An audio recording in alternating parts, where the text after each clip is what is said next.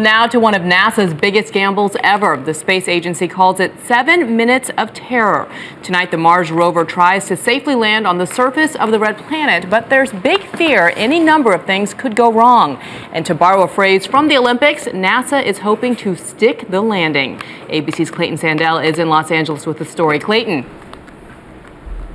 Good morning, Bianna. Yeah, you can think of this as kind of a cosmic dismount. In just hours from now, NASA will attempt to earn the gold with the most complicated Mars landing they've ever tried. It's the ultimate mission to Mars that tonight will have all of NASA holding its breath. As the $2.5 billion Mars Science Laboratory hits the planet's atmosphere at 13,000 miles per hour, heating to a scorching 3,800 degrees before a supersonic parachute hits the brakes. Then, using a sky crane maneuver never tried before, sophisticated rockets kick in, designed to help lower the Curiosity rover to a precise landing zone, a galactic hole-in-one that requires perfect choreography and no margin for error.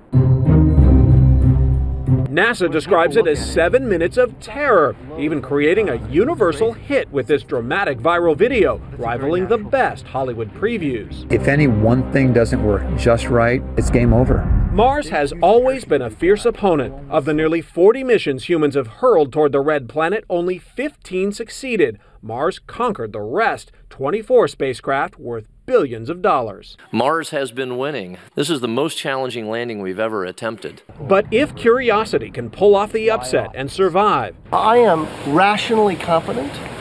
I am emotionally terrified. The rover will embark on a 2-year mission, exploring for new clues about past or maybe present life on Mars. We're explorers.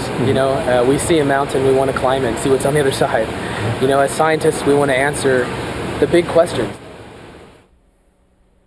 Now, as you watch NASA Mission Control tonight, you may spot a jar of these peanuts. Turns out it's kind of a ritual to pass them around Mission Control before a very complicated, critical part of the mission, and it's a custom that goes back decades, and with so much on the line, nobody wants to mess with tradition. Dan? Peanuts before and beer after, Clayton, or just peanuts?